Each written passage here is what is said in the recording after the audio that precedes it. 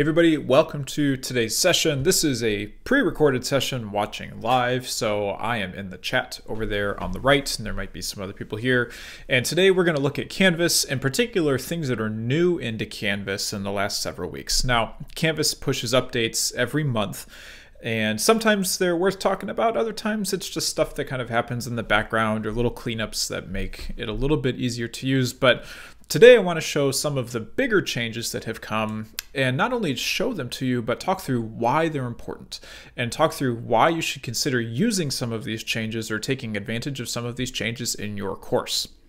Now, I'm running inside of Canvas as a teacher right now, and I'm going to be jumping back and forth in between student view and teacher view. So I'll try and make sure I'm calling out when I'm where. I'm also running inside what's called the beta instance, and this is where you can log into Canvas and see some of the stuff that's coming, but it's not in your normal classes yet. So you're going to see a pink bar jump up across the bottom, and I'll try and close it as much as I can, but all it means is that I'm running in this kind of sandbox test area where things might not work right, or none of the data we add or change is going to be saved, but that's okay. It's not something I'm worried about right now. So I'm in a demo course. You can see I'm in the teacher view right now. There's the normal course template here for each month. I've got an assignment as a student.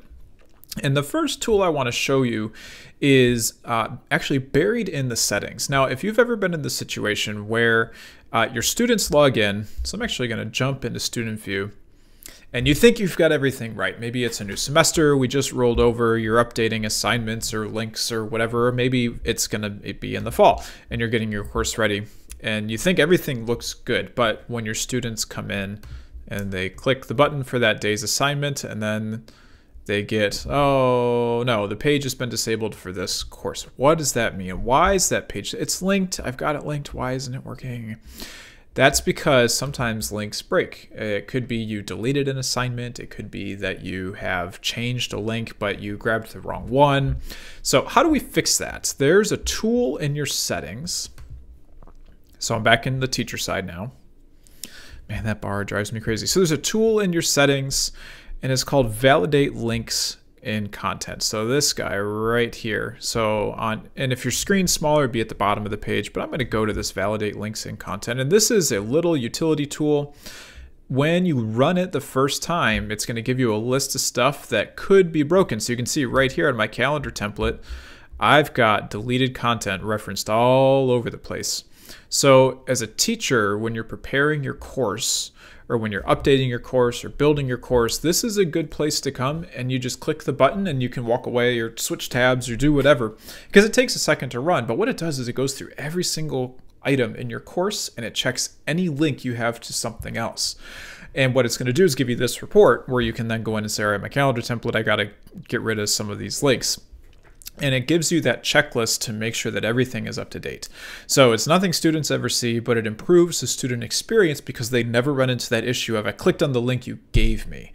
So think about as you're coming up or as you're reviewing your courses or getting ready to clean them up for whatever, using this tool. So again, we get to that in the settings, and then you do the validate links in content, and it will give you that little report about things that could be broken in your class, and it saves you some frustration later in the day.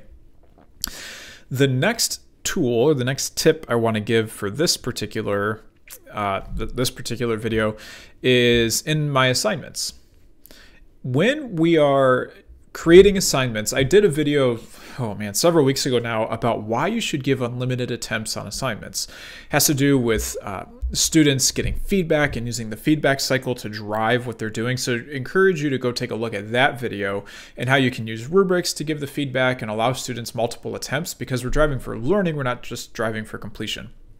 So Canvas has added a tool. I've got an assignment set up already, and I'm about to jump into student view so we can take a look at it. But this assignment is just a text entry. There's nothing fancy about it. The only catch is you have to have a due date. Now, when you're doing this for a course, of course, you're going to have a due date, but this is in particular, you got to have a due date, and you need to make sure your assignments are multiple attempts allowed. If you limit your attempts, this particular tool that I'm about to show you isn't going to work. And again, you get into completion versus everything else, and you can always get around it, but it's more work on you in the long run. So again, that might generic assignment, it has a due date, and I have multiple submissions enabled. So I'm going to jump into student view. And when this loads, if you've never taken a look at what the student view looks like now on an assignment, they have this new kind of workflow tracker. So the assignment's available. And right now I'm doing the upload portion, and I actually kind of wish this said something different, but it'd be confusing with submit. So this tracks where the student is in the process. So remember maybe a year ago, students would do the work, but they would never submit the work. This is now a visual indicator for students. They can also go and see previous attempts. Before you couldn't see previous attempts, but now with this update coming, students will be able to go back and look at any attempt on an assignment that they have submitted so they can keep track of their growth. So my assignment details are here. In attempt 1, it tells me right here, it's text entry. And I'm going to start my entry. And so notice my indicator now is still, I'm on step 2 out of 4. So I'm going to put this is my response. And then I can hit save. So now, again, visual cues. If I don't know what that third bubble means, I can scroll back up and it's going to expand back out. I have not submitted this assignment yet, but I can come down and I can edit, so I can save my progress. So this is an improvement because students may want to start an assignment, but then they run out of time, or they're changing courses, or they're leaving to go to the dentist, whatever it happens to be. They just hit save and I can come back and continue to edit this thing. And it reminds me, hey, you haven't submitted yet. But let's say I'm done. So I'm going to hit submit. So my attempt is summarized down here. I can also throw a comment in once I submit. I did the best I could. LOL. And then I'm going to send my comment. So for a student, it's a little bit easier to see what they put in and then what comments they're leaving. So I can see that test student comment down here. So as a student, now I know it's not graded. So that's the last step. As a student, it's not my job now. I've done it. I've submitted the assignment and I'm just waiting on the staff. Because I can put a second attempt in, it's a multiple submission assignment, I can start a new attempt right here and just put another one in at my own prerogative. But for now, I'm just going to say, all right, I've done it. I did the best I could, and great. So now I'm going to leave student view. Well, let's go back as a teacher and see what this looks like. Now, up until this actually comes out on the 20th, so by next Monday, when I wanted a student to redo an assignment, I would have to go to them and say, hey, I need you to go redo this thing, but it's just verbal. There's no way I could get it to go back on their to-do list because for Canvas, they've submitted, they're done. It's off the list. This changes that. To get around that before, I would have to go in, edit my assignment, use assign to, give it to the kid, change the due date. It's kind of a mess to get it back on that to-do list. This is going to simplify that process. So I've got a student, I have a response. It's obviously not where I want it to be. So as a staff member, I can say, I'd like you to submit this again, please. Once I give that feedback, there's a new button in the speed grader that says reassign assignment. And what I can do is when I click this, it now goes back on that student's to-do list. This attempt still exists. It still is there in the log.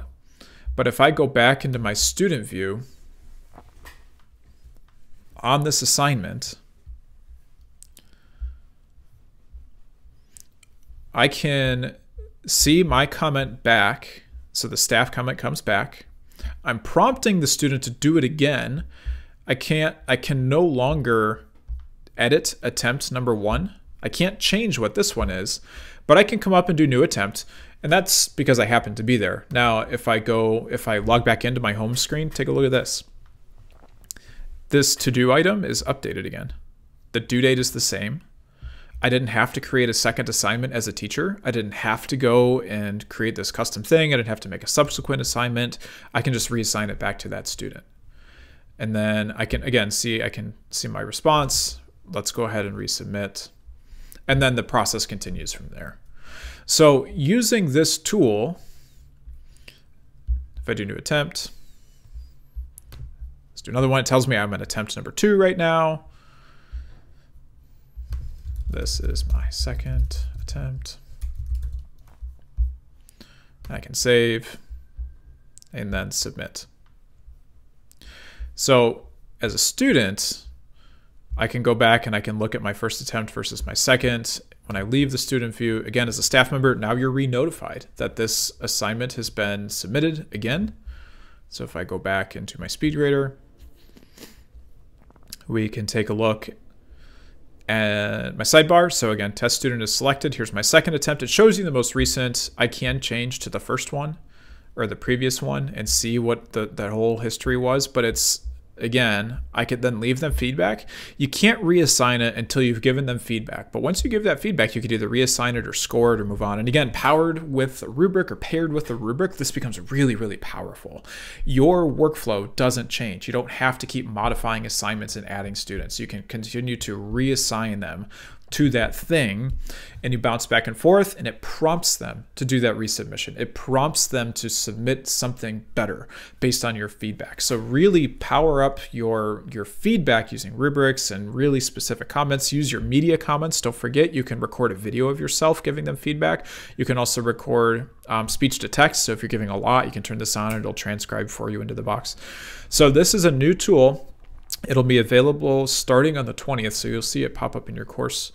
But that's how it works, and that's the benefit of it is, again, we're driving for feedback. We're driving for students to submit better, not just complete it, but to really think about what they're doing. Now, those are the two biggest updates for March. So again, this is a pretty short video, but looking back at some of the other things that we've talked about with Canvas, think about how your interaction with students can change taking advantage of some of these tools. If you want to play with it, hop into student view. It won't affect anything. You just got that test student there. If you don't want to see it in your gradebook or you want to get rid of all those extra submissions, remember you can use reset student down here, and that will erase the student's progress. So once it erases, it will boot me back.